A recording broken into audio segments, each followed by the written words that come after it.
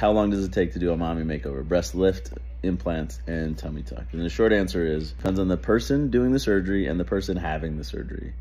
I know some surgeons who are efficient in the operating room and quick and are wonderful. And I know some surgeons who are slower in the operating room and they're wonderful. And I know some who are fast that I would not send you to, and I know some that are slow that I would not send you to. All things being equal, I think efficiency in the operating room probably cuts down on complications.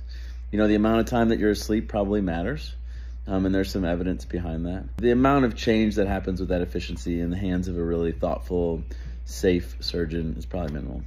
The quick answer is, I don't know, 3 hours-ish, 2 to 3 hours.